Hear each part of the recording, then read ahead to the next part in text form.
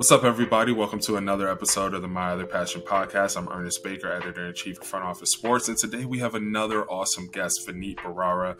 He's a bit of an iconic investor and entrepreneur. He famously founded Diapers.com with his longtime friend, Mark Laurie. They grew up together in New Jersey, and they sold that company to Amazon for a little over $500 million. In general, both of these guys are prolific. They have started and sold a ton of companies. Right now, they're focused on Mojo, which they founded together among some other people. And it's essentially a sports stock market. And they're really betting that that's going to be the future of how we interact with sports. So we talked about Mojo. We talked about the other companies that he sold and had big exits on. We talked about just life and business and everything in between. So I'm not going to keep you waiting. Awesome conversation. Let's go ahead and get right into it. But first, a word from our sponsor, NetSuite. The year 2000, 2008, 2022, when it comes to the economy, those are some pretty scary years. You got the dot-com crash, the housing crash, and the roller coaster that we're going through right now. One thing is certain, it is a dangerous time to not know your numbers. But over 31,000 businesses don't have that problem. They have the confidence and clarity they need because they rely on NetSuite by Oracle, the #1 cloud financial system. How do you prepare for these uncertain times? Easy. NetSuite. It's going to give you the visibility and control over your financials, inventory, HR, planning, and budgeting all in one place. Let you manage risks, get reliable forecasts, and overall just improve your margins. That's because you'll be able to identify rising costs, automate your business processes, and ultimately just see where you can save money. 93% of customers say they improve their visibility and control when they upgraded to NetSuite. So what are you waiting for? Right now, you're in luck because NetSuite is offering a one-of-a-kind flexible financing program. All you got to do is head over to netsuite.com/myotherpassion. Go there right now. Go while you're listening to the episode, netsuite.com/myotherpassion. I promise it is going to take your business to the next level. Vinny, welcome to the My Other Passion podcast. Really happy to have you here today. Thanks for having me. So how's everything going on your end? Good. It's going great. It's a great day here in New York City. So all's good. All right. Well, definitely a beautiful city. I was telling you before we jumped on, I lived out there for a while. A lot of stuff to do, a lot of inspiration to be had. So I always just, once you move to the West Coast like me, every time you talk to a New York person, you're like, oh, I miss this. I remember that. But, I'm making the most of LA. You're in Vegas now? I am in Vegas. I had to do some work out here quickly, but yeah. Just trying to live life. It's a good time in New York. I've been here too long. I think it's almost 30 years now I've lived here. Wow. Okay. So that's early 90s. '90s. The city's changed a lot. Like what have you seen happen in those 30 years? Oh, well, I came here for law school in 1993. So I was up at Columbia. So it has definitely changed, like you said. But I grew up in New Jersey, but I consider myself a New Yorker, and it has been just an amazing experience. The city has gotten better and better. The last couple of years have been tough, obviously, with COVID, but we're coming out of it now. And it seems like it's got some of that electricity back that we used to have pre-COVID. So there's no place I'd rather be. So I'm a diehard New Yorker. I was there maybe a month ago, and the streets are just like on fire, it seems. Everyone's ready to just burst out and get back to living life. So it was pretty cool to see. No, exactly. A lot of people are back. And with this kind of weather today, it's like 75 degrees and sunny with that full fall brisk. And as a sports fan, we got football season that just started, the Yankees and Mets. So there's definitely some electricity here. Right. I just saw like a TikTok or something, and this guy was like, we're set for the next several months. We got basketball, we got football coming, we got the World Cup, we have like all these things, a bunch of like big movies and video games dropping. It's just a good time. Like I'm a fan of the zeitgeist, of just like appreciating all the things that are happening around you at any given moment. And I feel like, some of the work you've done in the past or the work that you're doing now, it speaks to that. It captures that. Particularly, I know right now your passion and your focus is Mojo. And it seems like that's a really great way to approach this cultural obsession with sports and the trajectory of athletes. And so I want to talk about a lot of things, but why don't we start off there, since that's where your head is at, I'm assuming, the most. Like, I know this is an idea you had for a while. You had the pit, years ago. Instead of me trying to explain everything, can you give us a high level breakdown of what Mojo is, what it's about, and how you ultimately got to this point? Sure, absolutely. Like you said, this has been something we've been thinking about for over 20 years. But the basic idea for Mojo is it's a sports stock market where the everyday fan can invest in athletes like stocks. So we like to say it's where Robinhood meets DraftKings or Coinbase meets DraftKings, but instead of investing in Amazon or Google or crypto, you're investing in athletes and people that and you can watch on tonight on television. And so like every day is an earnings report. And so if you know your sports, and I'm a huge sports fan, if you know your sports and feel like you can predict which players are going to be great on the field, you will win money. That's the way we've structured it. We can get into exactly how the mechanics work, but that's the high level idea. And to your point, we did something about 20 years ago that was a precursor to this business, and that was called the Pit, which I can tell you a little bit more about. But so this has been in the works for a long time. Well, I know the Pit was similar to this, but it was about trading cards, right? Yeah. So basically, the first venture that I ever did. So I've done a bunch of different ones with my childhood friend, best friend, Mark Laurie, who's a co-owner of the Timberwolves and has done many different ventures. Oh yeah, we cover a lot of his moves. Obviously, like you said, he just bought the Timberwolves or a piece of it with A-Rod. So exactly. So he and I grew up together, Mark, in New Jersey. I've known him since I was 10 years old, and we've been best friends ever since, 40 years now. And so the first business we ever did together was called The Pit, and it was in the late 90s. And but back then, huge sports fans too. We thought this would be a great idea if, everyday sports fan could use his or her sports knowledge and pick athletes and trade them like stocks and have the prices go up when they play on the field and beat expectations. And so this was our idea with another childhood friend too, our other best friend, Lax Chandra. So we're in our 20s and we thought, this would be great. But when we went to our lawyers, they said, if this is super successful, and of course, we wanted it to be super successful, that there wasn't any regulatory framework in place necessarily to govern it. And it could be construed of as illegal gambling because there was no sports wagering that was legal online. And so, we decided then, we don't want to take that risk. And so to do the next best thing, we thought, and to create, as you said, a sports card stock market. So we would use the trading card, the rookie cards of players, as proxies for the athlete.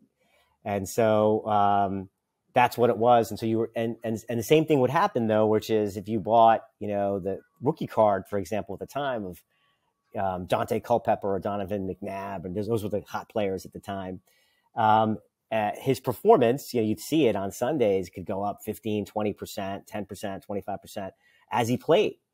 And you didn't have to take delivery of the cards or anything like that. You could just kind of leave them in your account. We had a ticker, we had a market making operation, and it was super, super successful. And we sold it to the Topps company actually in 2001. So I was about to ask how long into running it, so when did it start?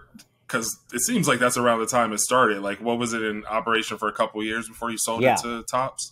Yeah, we started, I believe, in 99. We kind of started working on it in 98, late 98. I think we started 99 building it and stuff. And we launched it in 2000, my recollection. And, it was a big year. Obviously, 2001 was 9/11 and the market crashed, the dot-com bubble and stuff. But we still had, we were one of the more successful companies back then. So I think we operated it for about a year, like the actual market, before we sold it to Topps. And then we worked at Topps after selling it. And they had their own venture called eTopps. So there was a lot of synergies between the two. And then we worked there for a few years, and then we did diapers.com. But we learned that space quite well. We learned how the collectibles work. And again, we can talk about this a little bit later, the similarities between collectibles and NFTs and kind of how we're trying to do this market. But yeah, but over the last 20 years, we've always been thinking this idea is still the holy grail. The sports stock market, if you do it right, you don't want to really do it with collectibles or trading cards, actually. now that there's this new framework in place, that the online wagering being legal in states, and every state, seemingly coming up with its own rules to allow its customers or its residents to bet, we feel like we can do it in the right way. Yeah, it's crazy because obviously people have loved sports for literal centuries, but we are hitting some type of inflection point, like between $100 billion in media rights deals with the NFL or sports betting being legal in the majority of states in America. There's a lot of momentum, so I could really understand why you decided to revisit this concept. But was selling the pit your first big exit? Yes, that was my first company as an entrepreneur, and that was the first exit we had as well. So, yep, back in 2001, that's kind of where it started. And now you have Fanatics buying Tops. Fanatics did buy Tops. What's interesting, and what's funny is the CEO of Tops at the time when we sold it. His name is Scott Silverstein. He was my boss. We have brought him on actually at Mojo as our chief business officer and legal officer. So he is now here, and in some funny way, I'm his boss, and it's just kind of comical. So the world definitely comes round and round. Well, that's a good opportunity to talk about with someone with like the extensive experience that you have. I love the numbers. I love kind of getting into the nuances of the companies, but big picture, what have you learned in these past couple decades? Like that's such a full circle situation to have the former top CEO and you sold it. Now you're working with them again. Like what's your perspective on just relationships and how, if someone wants to look at the work you've done and aspire toward a similar success, yeah, great ideas, working hard, but what are some other things that you're just like, well, also be mindful of this. This is how the game works. Yeah, I think, again, we can go back to Mark a little bit. I feel like he's recently summarized, the keys to success for an entrepreneur in three ways. He talks about what he calls VCP, which is Vision, Capital, People. And over the last 20 years, you kind of, at least I see that too, which is you kind of need all three of those things. You need to set up a vision about what you want your company to stand for, where you want that company to be, a big North Star that is inspiring and motivates you personally as the entrepreneur or as the founder. You need to be able to raise capital at some level of capital. Sometimes you can bootstrap, of course, but to really usually accelerate growth, you're going to need to be able to raise capital. And then finally, the most important thing in here is usually the people, the P part of the VCP. And that P part, that people, is kind of the engine. Usually you need to have that vision to inspire them to come on board with you and go on this journey. And if you can attract and retain the best people, and you've got a big, grand, inspiring vision, that usually allows you actually to raise the capital. And then if you've got all three of those, the VCP, the vision, capital, and people, you're on a good track there to be successful. And then ultimately you're going to need luck. You can have all of that, but the ball's got to bounce your way, and so you always need a little bit of that too. And if you can actually have all four, the VCP plus a little bit of luck here and there that kind of goes your way, I think your chances can be pretty good. And you know what they say, you make your own luck. You put yourself in the, like, I think that luck in its purest sense is still by chance, it's still luck, but like you can put yourself in a position to receive it by doing all the other things that you're supposed to do. No, I agree. Exactly. You can improve your chances and set up a possibility. The more chances you have, the more shots on goal you can take. The ball should break your way. The ball should bounce your way, when you need it. So I do agree with that, that you can kind of make your luck and stuff, but you still need it somehow. And I'm always grateful. I still feel like I've been a little bit lucky, on occasion. And I'm thankful for that.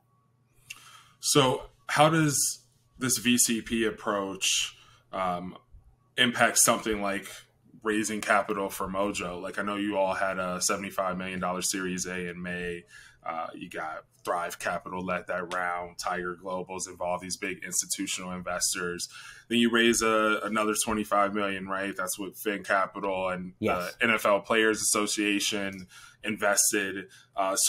What does that mean to you to get the support from these type of investors? And ultimately, how were you able to sell them on the idea and get them to really back you so enthusiastically? Yeah, no, I think I'm very, very grateful that we have those investors. These are some of the best investors in the world. Thrive Capital, like you mentioned, Tiger. We also have Courtside Ventures. We've got some great angels. Gary V, Mark Laurie, and Alex Rodriguez are also involved. There's a host of other folks that we've taken capital from and that are our partners. And I think, one of the reasons we were able to secure that, it goes back to this concept of, I think we've got a huge idea here, which I'd love to get into a little bit in this interview, about what Mojo is and how we can change sports culture. And it's a huge vision. I think it's never been tried before, but if we get it right, I think it will be, a defining company of this generation. So we have that big, big vision. And it's an incredible space that we're operating in. It's a growing space. As the states come online, you can see this being one of the fastest growing consumer segments in the country. And then I think, if you talk to them, the last reason, or maybe the most important reason, why they gave us capital was the team. Not just me, but the people that we've surrounded myself. My co-founder Bart Stein was one of the great product minds in the country. He's a serial entrepreneur, super successful. I mentioned Scott Silverstein that we brought over, that was the CEO of Topps. Our chief people officer, Diane, is an amazing executive. And now we've got, 90 people of some of the best engineers, designers, content folks. So I think when the investors look at the team that we have and the vision that we have, they think we can truly do something unique. And that's why we got the capital. Well, let's get into that vision, like you were saying, because it's a great idea. Clearly, people are responding to it in the market, but it's a crowded market because what we mentioned earlier about how sports is just rapidly ascending, even after many decades of growth and fandom.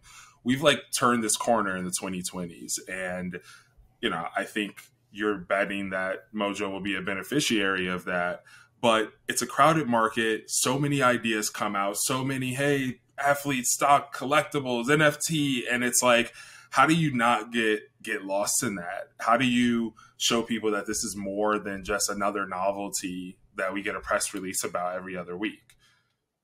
Yeah, well, I think people may have said that this has never been done before. So this idea of a sports stock market the way we're going to do it is it's pretty breakthrough. We've talked to folks, obviously hundreds and thousands of folks on the streets and otherwise. And so there may be some indicators, well, has that been done before? Has it not been done before?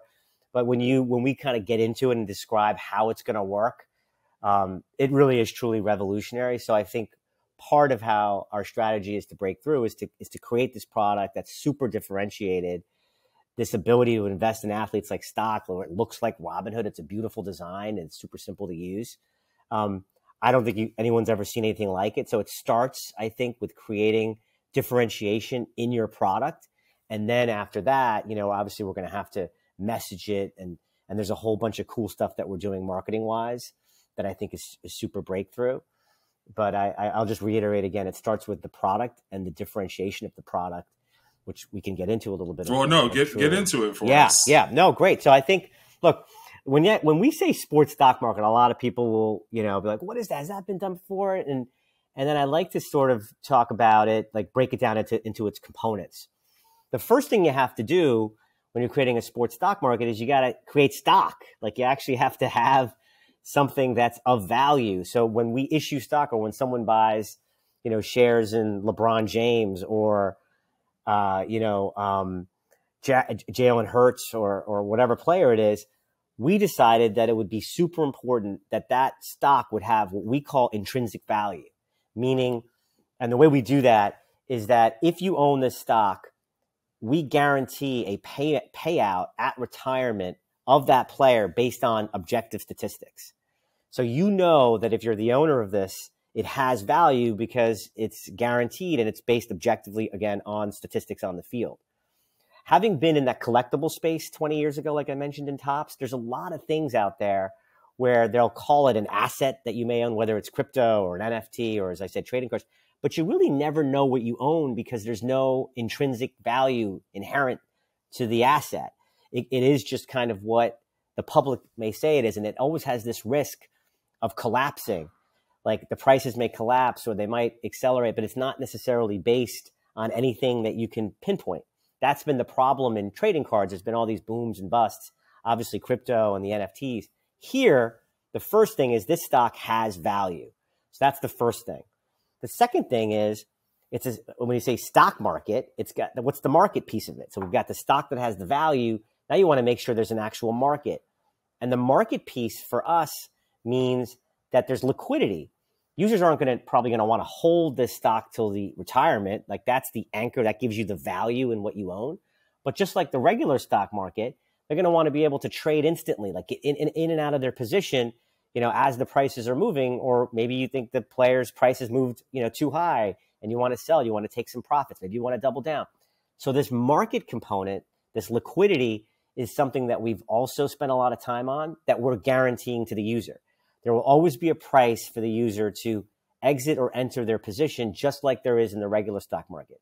That means that we had to build an entire trading infrastructure. We had to hire dozens of market makers, an incredible data science operation. We have to have a lot of capital to be able to do that. So that was the second piece, the market piece, the liquidity piece of the stock market.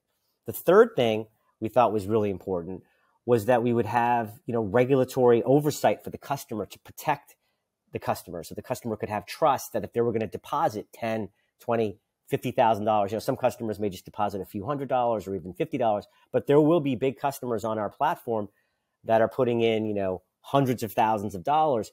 They need to be confident that their money's protected, that there's adequate protection for them with reserves and all sorts of other customer protections. And so we had to then go to the Division of Gaming, the New Jersey Division of Gaming, to seek a license to be regulated.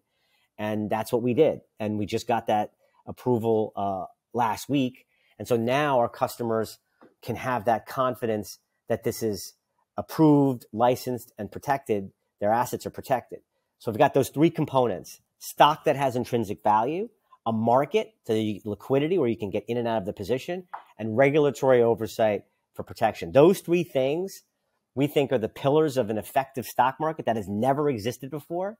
And we're doing it in sports where there's 150 million fans in the country who think they know, who's going to be great and who's not.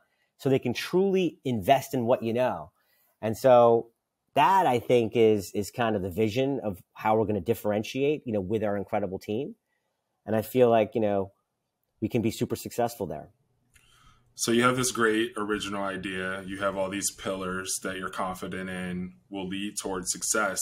But the question for me, just as a consumer, is how do you sell people on it? Like, how do you get people to really invest their money? Because look, NASDAQ, New York Stock Exchange, this is what it's been forever, seemingly. And of course, you can buy trading cards, you can buy NFTs, like alternative assets have exploded.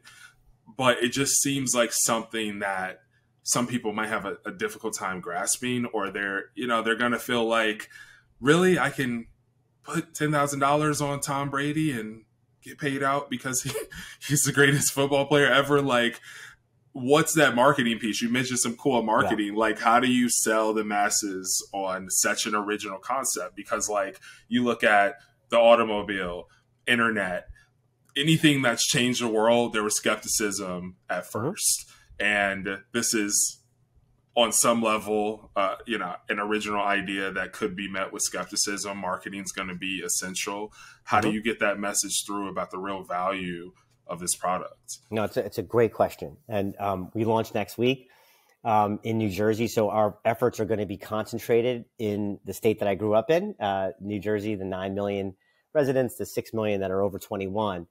And so we've got a lot of different tools we're going to use to what you said, to basically to break through and to have people try the product. One of which I think is going to be kind of interesting, is free shares. So we're going to have a Mojo Mobile blue truck roaming the state on game days and at bars and all throughout the state of New Jersey, where we'll be giving away free shares to folks where they don't have to take any risk at all. They sign up and they'll have free shares of Tom Brady or Joe Burrow or Herbert or Mahomes in their account, and they'll be able to see how it works and without having to take any risk. So that's one thing, is we have enough capital to be able to kind of seed the market and give them the experience for free. So that, I think, is super important. The other thing that I think is that we have that's an advantage is that there's a lot of content that we're going to be able to disseminate. So before you even try it, you'll be able to see who the biggest movers are, who the most active, and it'll be very intuitive because for example, last Sunday, opening day, the players that were up 5-10% are the ones that did really well. You'd see, if I had invested in A.J. Brown, for example, the wide receiver of the Philadelphia Eagles in his first game, he was up almost 10%. And so that'll be disseminated. We'll have hosts and content on all the social platforms talking about it. And so that'll just be, in a super engaging, fun way. You'll be able to see this before, again, having to, kind of wonder what's going to happen. The results will be right in front of your eyes. And you can create some FOMO with that. Like if I just see, wow, I could have made a few $100, a few $1,000, then it starts to be like, I'm not going to lie, like I rushed to crypto kind of late to the party once I realized that. And now, of course, we're in a whole different situation, but so many people, rushed in. I'm like Dogecoin, what the heck is that? But that's a great example of like how everyone can just flock to something when they realize there's an opportunity. And so you think you'll be able to create something like that with this market and show millions of people like this is real? Yes. I think the key thing, back to the value proposition, is that it's allowing customers for the first time ever to invest in what they know, meaning sports fans, because the way we've set it up, with the intrinsic value and the guaranteed payment that's based on the stats on the field, it means that if you picked it right, like if you pick that player right, you will make money. We've set the system up that way. Unlike, for example, in the regular stock market or in crypto, that's not necessarily true, because you could pick the right company, even in the stock market. You could pick the earnings. It's like, I knew it. This company was going to have great earnings. This company was going to have great revenue. Get it all right, and the price could still go down because of all these external factors. That's not the way we've set this up. It's crazy when you see like a great earnings report and then the stock drops. Exactly. But if someone has a great game, it's going up objectively. That's the key, because as I said, the very first pillar was to have that intrinsic value, so that if you own the shares of this player, you are guaranteed the payout based on this formula of statistics. And there's simple stats. It's like 6 stats. So there's no way around that thing. That's an immutable thing. And I feel like that doesn't even exist in the regular stock market. So this idea is, again, it does, you have to know your sports, and like you have to get it right. And so if you don't pick the players right, you're not going to make money. This isn't some sort of risk-free thing. There's definitely risks here, and that's why we're regulated. But I think the magic is that again, it's that invest in what you know. You can, if the player has a great earnings report and you knew it in advance, you will make money, and vice versa. So I think that is I don't think I've ever seen that before, and I actually feel like that dimension would be great if it was in other markets too, including in the regular stock market. And so I just think that's a big advantage that we have. So you're starting out only in New Jersey, and you're also only doing football. What's the plan to expand to other states? I believe you have like some licenses already, but you need full approval. But what does that look like from a state expansion and a sport expansion standpoint? Yeah, that's the right question. Sports and states. We will definitely be launching, additional sports. I mean, the grand vision is for Mojo to carry every athlete in every sport in the country. And then even outside the country, there's sports, soccer and cricket. So I think it would be great if, you typed in any player on there and that player was in the market and there was a price that reflected, what the market believed about that player's career. And so that's a huge initiative for us, and we'll be rolling those out, methodically, as we move over the next several months. And then, to your point, we also want to be rolling out additional states methodically. New Jersey we're laser focused on that over the next several weeks. We have to get it right. As I mentioned, we're going to blitz that state. We're going to be giving away free shares in that state. We're going to be adding functionality. We're going to be having tremendous customer service so that hopefully we surprise and delight these customers. So we have like these two things going on. There's the grand vision of expansion, but then there's the very important part of just sheer execution in the near term to make sure that you're getting your product right and you're getting that love factor from the customer. So that's how we think about it. Yeah, create some anticipation for when you go to other states. Yep. So you have, as we mentioned earlier, you have some great backers, great investors. I'd love to talk about A-Rod specifically a little bit, just because, look, he's an iconic athlete. Yeah, a lot of people love him, and he's really, I think, one of the best examples of like a post-playing career in terms of investments, in terms of how he's operating his businesses. What's it like being in business with him? Anything that stands out that just like you learned from him, or like a good story that you remember about like what it's like to be partners with this guy? I love Alex. Alex has been great. He's a really smart, very, very substantive entrepreneur.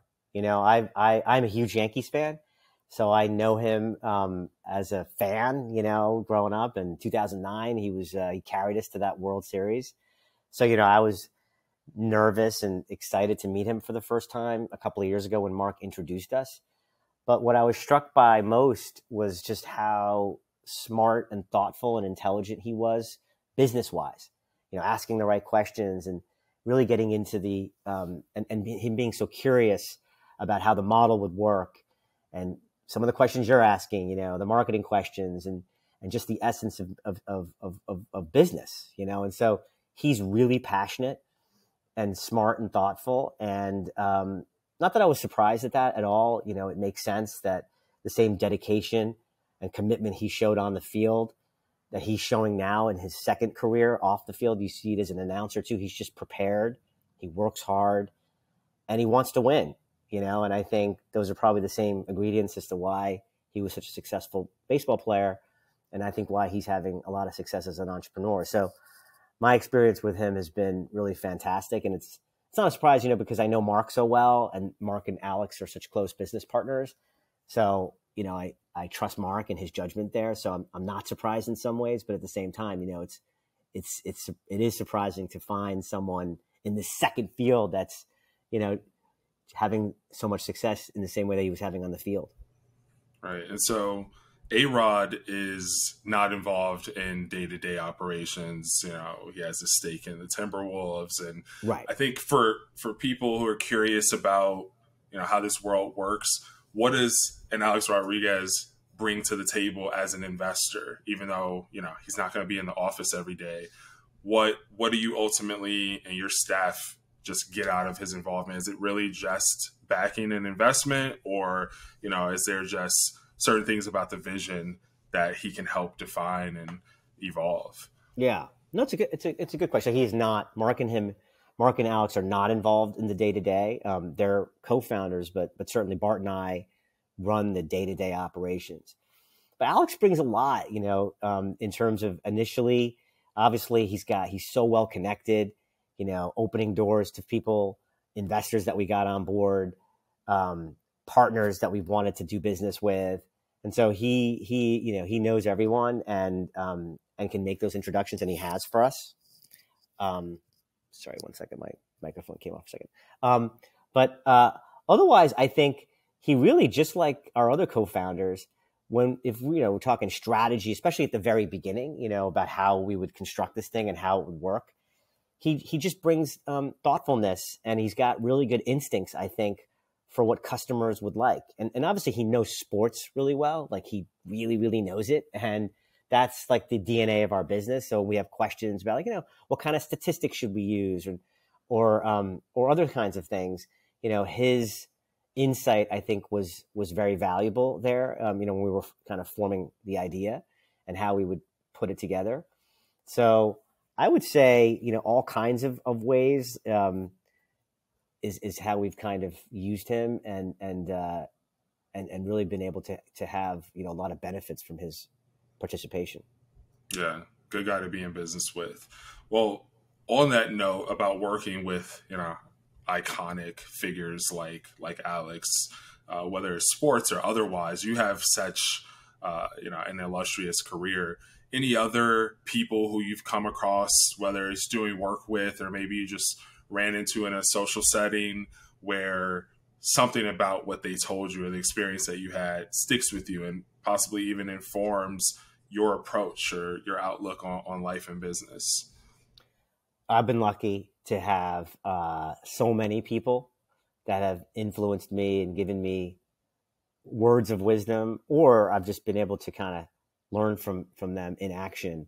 I mentioned Mark, obviously, been in so many ventures with him, learning from him. I also did a business with my brother, Preet, who was the Preet Bharara, the former U.S. attorney here in the Southern District of New York. That was an incredible experience. We created something called Cafe, which was a podcast company in the law, in politics. And, he was my co-founder there. And we sold that to Vox last year, but learned so much. Obviously, I've learned from him as being his brother, but I learned, working with him day to day, just kind of, again, the excellence of why, some of the reasons why he's so successful. I think I mentioned to you, Scott Silverstein, who's now our chief business officer. Learned so much from him when he was the CEO at Topps. The actual and the former CEO of Topps, meaning prior to Scott, was a guy named Arthur Shorin, one of the real iconic guys in the trading card business. Learned a lot from him, and all these different little things. And each person brings their own, wisdom, and they're all different. But combined, hopefully, it's been able to shape, some of my opinions and kind of how I go about things. Love to hear that. Definitely, who you surround yourself with is super important. So you mentioned the sale with your company that you started with your brother, Cafe. I believe you also have like Quidsi, is it, on your resume? I think super famously diapers.com. You have had some big exits and big companies. Like, you are a pro at this. Like, I think you're a humble guy and everything, but just looking from the outside in, someone looks at your portfolio, they look at your resume from the past couple decades, and it's really impressive. What is it like selling a company for, a really impressive exit, a lucrative payout, and for people who are just aspiring to do some of the things that you're doing, like, what should they keep in mind, and how does it really work when you work with, the biggest companies in the world, and they have an interest in your product, and then you get to profit off of it? Like, what is that really like, being in that seat? It's exciting, and thank you for that. It's when you're in it, I look back on it, when you're, for example, doing diapers.com or the Pit or Cafe or some Spider, these companies that you sell, ultimately, you don't, at least for me, you don't really think about that when you're in the business. When you're in the business as an entrepreneur and as a founder, what my experience has been is you're consistently confronted with challenges. You're consistently on the brink, sometimes, of just elimination and extinction. Like, it is every one of these companies, for everybody, not just myself, is a miracle, because a lot of things have to go right every day. There's just so many things that you have to overcome. And so you can never really think about, or at least let yourself think about, the ultimate exit or something. You can just methodically, I think, start again, like as I started this conversation with like your vision, making sure you have great people, making sure you have access to capital. And then you're just kind of playing every day, and you're executing. And really what I think about, it's like just all the challenges, like you had to overcome that, and you had to overcome this, and you had to overcome this. And if you can, and it's very methodical, and slowly but surely, you're building, and you're getting a better team, and you're getting customers. And as long as you're delighting those customers and making sure that those customers are super happy, then those customers, stay with you, and then they tell other customers. And if you can kind of keep yourself grounded, I feel like, and with the execution, provided you have that vision and you've got a great team and you're in a good space, like you kind of have everything set up well, good things, again, you need a little bit of that luck.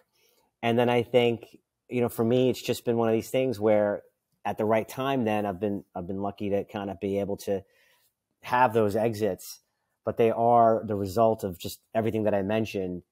And and you never kind of think about it, when you're in it. And then when it happens, you do celebrate. And I remember those moments. And there's tears and there's a lot of just, it's very emotional. But then, you just kind of, for me, I've just moved on to the next thing pretty quickly and haven't kind of tried to harp on that. And maybe, 20, 30 years from now, you can kind of look back on it and take glee in it all. But I really, usually kind of on to the next thing. Well, it's funny because I was going to ask, we talked about what you do when you're in it. And then I understand there's some level of celebration and emotion. But it's also, you have the privilege of success. You have the privilege of, having an income that then allows you to maybe realize some dreams or do some cool things that you've always wanted to do. And that early 2000s, starting to have some success, starting to be able to, have your companies acquired. Anything fun that you feel like, okay, yeah, when this happened, I went and did this. I went and bought this. I went and traveled here. Just like anything that sticks with you from, those days of getting started and then having that success. After we sold Amazon, we worked there for a couple of years, but I remember when I left Amazon with Mark in 2013, I did take a big trip with my kids, and we went away for like 3.5 weeks or something like that to Asia, and we went, to Singapore and Indonesia and Barcelona prior to that on the way there. So I kind of remember that one trip as being sort of in between my exiting Amazon and my starting my media companies, and I felt like I didn't have any worries at the time because there was usually, you're in some kind of thing, and there's always, as I mentioned, there's always some crazy thing going on with your company. So that was the one time that I can remember, and it was only for like 3 months where I was actually in between the two ventures where I didn't have that. But that's really the only time I can kind of remember where it was just because even when we sold diapers.com to Amazon, right away we were part of Amazon and we were running diapers still, diapers.com, Quidsi, like all the collection of those brands. And so right away, we wanted to impress and succeed and do right by Amazon. And I felt like I was working just as hard after selling it than prior to selling it. It wasn't like there was some break or something. There was a celebration about the exit, but then it was just right back to work. And then, after I sold my 2 media companies, I started Mojo right away. 2 days later, I was here at Mojo after selling Some Spider to Bustle Digital Group. At the end, I think that I closed that deal on August 31st. On September 1st, I was here full time as the CEO. So there really wasn't a lot of time in between. Well, maybe that's why you keep on having these wins, because you just stick to it, keep your head down, do the work. What are some things that, in your life just interest you, passions that you have, hobbies that you have? Because obviously, we're working hard out here, but you have some interests or some things that inspire you, I would imagine, outside of your businesses. And they probably even help you keep your mind right and be able to say, hey, I went play this sport, or, I'm a music person or what have you. What do you like to do outside of your businesses that just kind of keeps you as a well-rounded person? Yeah.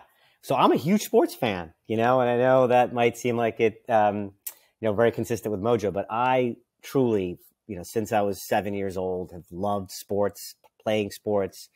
Unfortunately, now I'm old and I can't play a whole lot, but I love watching it. I love going to the games. I like all the sports. I'm especially interested in baseball and football. And it's my release. Like I can sit home and watch those games. And I feel like as an entrepreneur, I very much look forward to that, just being an observant. And that's probably my biggest sort of source, or recreation source. And then, my family, like I have two great kids and my wife, we spend a lot of time together, and my kids are now 15 and 17. And so every time if I get a moment or something, it's usually with them. And I've just taken a lot of pleasure and pride and happiness in being a dad for them and spending a lot of time with them. I would say that's kind of what kind of strikes me most if I think about the last 17 years. My daughter's 17. And it's like, it's been like I'm at work, I'm doing these businesses, and then it's just like them, the kids and spending time with my family. Is your 15-year-old son or daughter? My 17-year-old's my daughter. She's a senior in high school. And my 15-year-old is my son. Well, I can relate to you. I have an older daughter, younger son with the same age gap, but it's like 6 and 3.5. But right. I'm at the beginning of this journey. Like I'm where you were like a decade ago. Yeah. When it comes to the dad life, but it's fun. I feel the same way about it. I was just talking to my wife this morning. It's like that's a lot of the enrichment in my life, and it actually helps me with business, because when I can go take a weekend and we go to soccer, or, she just started theater, stuff like that. It really keeps you well rounded. But while we're talking, that's family. Your friendship with Mark Lore is so influential. Your business partners, you've known him since you're 10 years old. You both have built companies together, sold companies together, had all this success. What is it like to look at that guy across the table and say, dude, we did it. We were friends. We were hanging out, probably riding bikes through the neighborhoods of New Jersey's decades ago, and look at us now. I mean, he sold Jet.com to Walmart for billions. Like, how does that affect a friendship in a good way? But just like, what happens ultimately? Do you just keep going and say, dude, yeah, we were meant for this? Or, do you have moments where it feels surreal? Like, it's a great story. It's a great friendship. And I'm wondering how all these successes impact that. Yeah, it's funny because we're just talking about family, and I think of Mark as family, really, like as another brother. And I've just known him so long. And so despite all of his incredible achievements, when I'm hanging out with him, or he's texting me, or I'm at, his apartment, or he's at mine, or, we're just kind of like old friends. Right. And we have so many stories that we can think about, whether it's in high school or when we studied abroad, that it doesn't feel like, I'm not surprised because he's such a talented guy for all of his achievements. But when we're hanging out and when we're spending time together, it's really just like as friends, we're getting sushi together, or we're having a meal and we're talking about our families, or we're talking about sports, or we're talking about weird, mundane things, or telling jokes, and it's just like you and your friends. There's no difference. Obviously we lead similar lives in terms of our business ventures and how we think about that. So there's a lot of advice I can get from him, but most of it is really just trying to enjoy regular friendship, and there's so much trust I think that we both have for each other, and he makes me laugh. Hopefully I make him laugh. And, it's really that, but just like kind of like the purity of it, the purity of friendship. Right. That probably helps the business relationship too, because, it's not just work. I'm sure you all work a lot, but you're brothers, and, that takes it to another level. Well, to put a bow on all of this, and, we've heard so much about Mojo, so much about your story, various wins that you've had over your career. And I even feel like, we adequately talked about, your perspective, your vision capital, people. Like, what is the craziest thing you've seen though? Like, what's the thing that you just feel like, wow, like, because it seems like you're in this position, you know what you got to do. Yeah, you've celebrated and stuff, but you put your head down and do the work. But look, like I said, you have a great resume. Is there anything that's just kind of like stopped you in your tracks and you're just like, okay, I like to keep it chill and do the work, but this is unbelievable. You mean like a moment or an experience or something like that? Yeah. I mean, you know, every once in a while I will just kind of like, for example, even in Mojo, you know, when I'm sitting there with Mark and, you know, Alex Rodriguez comes in and we meet, and then Alex Rodriguez, you know, brings in, you know, David Cohn, or we're on a call with Pat Mahomes or whatever it is. You know, every once in a while I'll pinch myself and think like, that's been, you know, I'm again back to being lucky. I'm talking, you know, to Pat Mahomes right now. You know, like he's on a Zoom, or I'm talking to David Cohn, you know, who was an idol of mine growing up as a Yankee fan. And even just Alex, you know, Alex Rodriguez, because again, you know, 2009, like he carried us to that World Series, and it's just, I'm texting Alex, you know, it's pretty cool. You know, I think not like so all the time doing that, but every once in a while I'll pinch myself and think I've been again back to being just super lucky. Well, what do you want to leave us with in terms of, you know, what we can expect from Mojo? I know we talked about the launch with New Jersey, but, you know, you're probably thinking well beyond next month. In some ways, you have to execute on what's right in front of you, but, you know, vision can be 5 years, 10 years. Like, you know, what do you want to leave us with in terms of where you think this is going, what we should keep in mind once all that marketing starts to hit, and just ultimately, like, you know, what impact do you want to have on the sports world and the world at large? Yeah, I mean, our mission is to entertain and bring more fun into the world, and so we don't want to take ourselves too seriously. You know, we're not bringing world peace to the world, but you know, I think it's important that we make a contribution, you know, in terms of fun and entertainment. And when we think about that, we want to do it in a grand way. And our view is that there's never been anything like this before. And if you fast forward, you know, 10, 15, 20 years from now, in every sports debate conversation you're having, Mojo should be referenced, because there's going to be a price, and that price is going to reflect what the public thinks about a player and what the public thinks about that player's career. And it can be when you turn on a game and watching it, there should be the Mojo price on the bottom showing where he's at, where he's being, and what the public thinks where he's going. And so we just, in a grand way, we feel like if we can be in sports culture, part of the conversation, that would be great. And not just in New Jersey, and not just in football, but every sport, every state, not just America, all around the world. Mojo should be, you know, the Mojo market should be kind of front and center, but always in a fun and entertaining way. And yeah, so to me, that's what we're striving for. I think we have a good shot at pulling that off. All right. Well, Vinny, thank you for joining us, and wishing you the best of luck. But I also feel like you already have a lot of that. So, yeah, no, you know, agree.